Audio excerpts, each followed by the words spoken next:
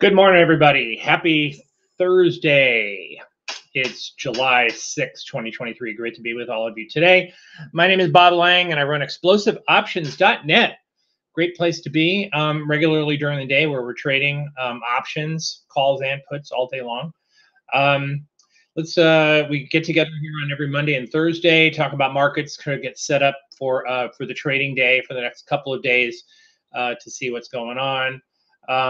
So currently, as we see right now, we see futures are down about 40 handles, just under 1% on the S&P 500. Dow Industrial is down 280. NASDAQ down a little over 1%, 1.2% as well too. So we're clearly facing a risk-off day here, and what's causing it? Well, overnight futures took a nosedive. Let's see that right here.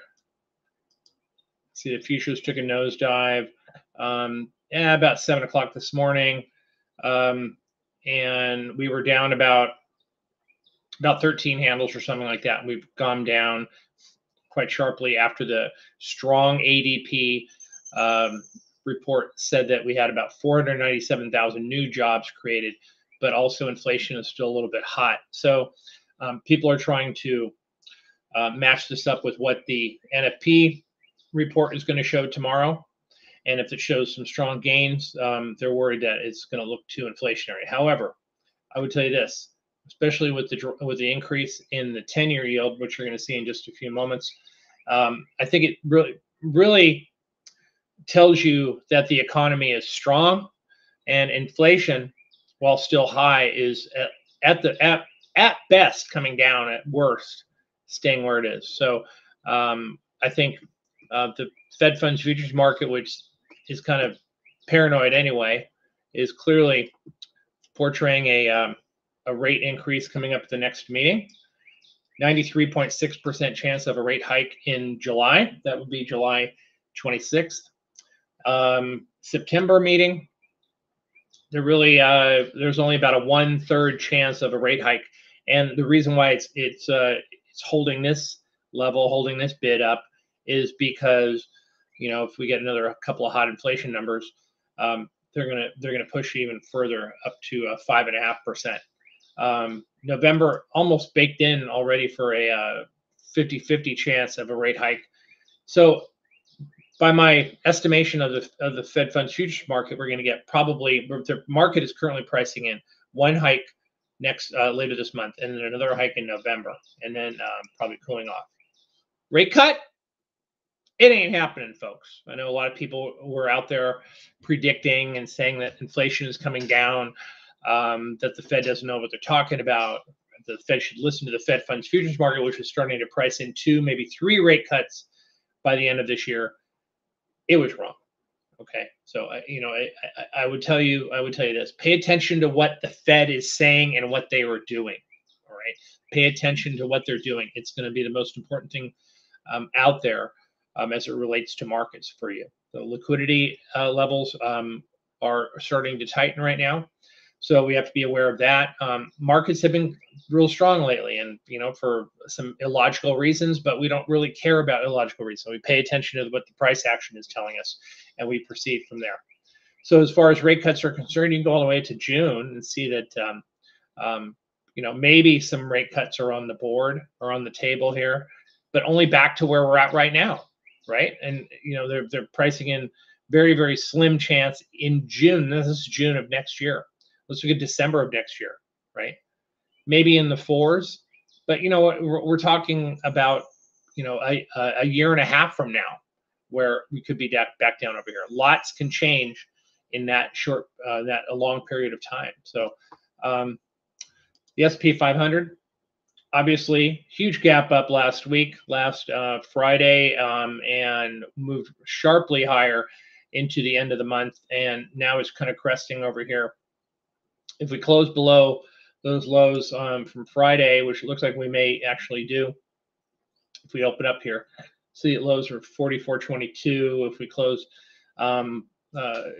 yesterday at 44.46, obviously a full trading day left to go. We don't really know yet, but if we close below there, we're going to have a shot at closing this gap, which comes in at about 43.96. Okay, Again, we opened up at 44.22. That was the low of the day on Friday.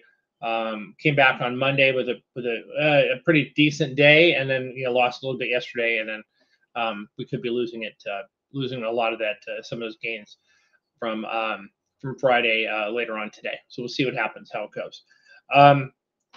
Markets is still in a nice firm uptrend here, right? Who can blame anyone for wanting to take a profit, right? Nice uptrend over there. And look, you know what? I mean, again, market's been on a tear. It pulls back, it goes up, and pulls back down. Markets don't go up every single day forever, right? There are going to be pullbacks, and there's going to be days where you're going to be wishing you had taken more money off the table in the prior day. I beg and plead everybody in the chat room, anywhere I can talk to go ahead and take money off the table. There's nothing wrong with it. I did a lot of it yesterday. So I'm sitting on a lot of cash. And if there's some opportunities that open up today, I'm probably going to take advantage of them. If not, I'm just going to wait for the next opportunity to roll around. We do have a big jobs report coming tomorrow, and volatility is going to kick up. Speaking of volatility here, we can see the VIX is up to 15.5. It's up over 10% today. So far, VIX futures are up. So if that holds a nice bid today, 1620 on the VIX futures, if it holds a nice bid and starts moving up there, could be some problems, right?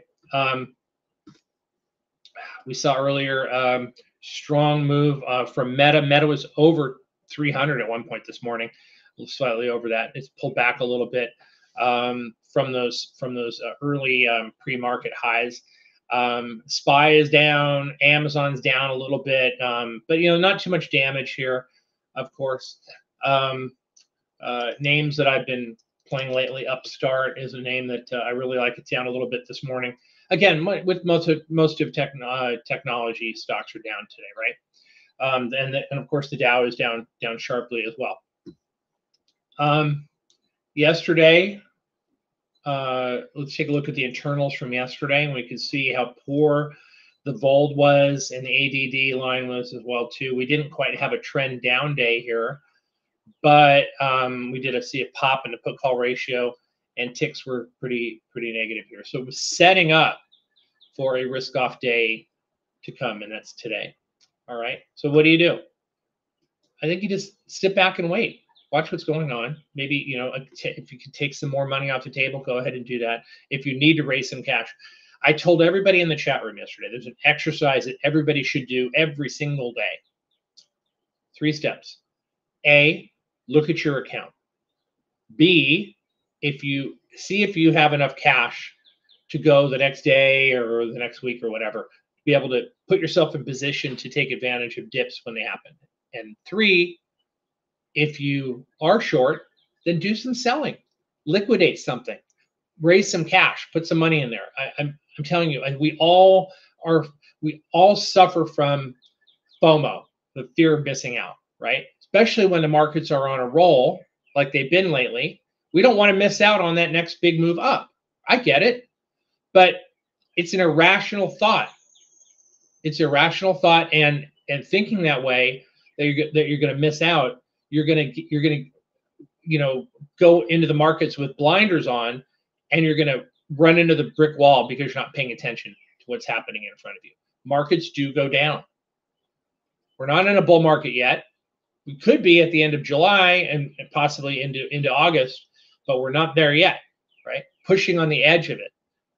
So you still have to use some caution. You still have to have high levels of cash. You got to still have to have protection on. I've been preaching this for almost a year and a half now, right? The Fed changed the game in December of 2021. I told everybody that, and it's totally true. Now things are shifting a little bit, possibly into a positive fashion. Maybe we're just gonna slug along for a little while until inflation really starts to come down. But we really need to be prepared and ready for the next opportunity. And the only way to do that is to raise some cash. All right. The data. We saw the ADP number came in at 497,000 new jobs created. That's a hot number. It's a really hot number. 228 was expected, 497. So people are trying to consider that going to be the number tomorrow in the non-farm payroll. Of course, we know that ADP and non-farm payroll are highly uncorrelated, so we don't often see these numbers match up. But we could see a bit of strength in that non-farm payroll number, and if it does happen, we're going to see a big increase in GDP Q2 expectations. Of course, second quarter just ended last Friday. We'll get an adjustment on that from GDP now, the Atlanta Fed's website, in a few more days if the jobs number is strong. So we did see some Canada numbers out, exports, imports, and so forth. Jobless claims up a little bit yesterday, of course, or earlier this morning. We saw challenger job cuts were down, and at 10 o'clock this morning, in about an hour from now, we'll have the JOLTS report, job openings report that'll be coming out for May.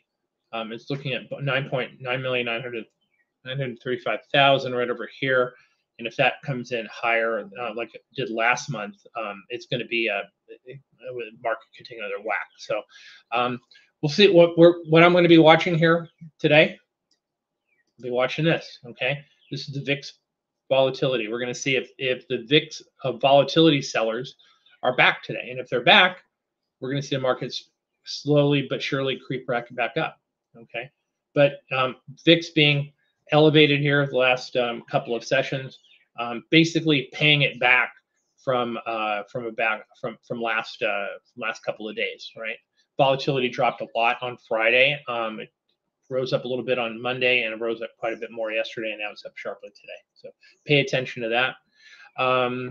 And I think it's going to be it. So I everybody have a great day. Have a great trading day. Look out. Be careful today. Again, take some advice from me. Raise some cash. Smart thing to do. And we'll see you back on Monday. It's hot today. It's about 90-something degrees out here in New England.